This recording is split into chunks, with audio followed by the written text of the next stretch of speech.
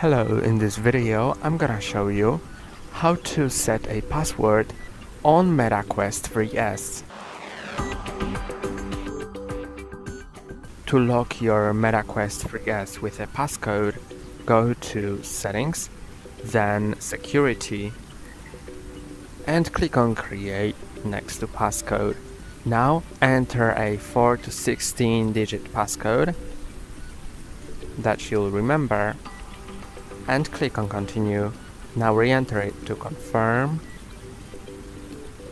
and now you can choose whether you want to use it for unlocking headset, using saved password, and for accessing locked apps. You can enable or disable these options. You can also reset or remove your passcode. That's all for today. Don't forget to like and subscribe.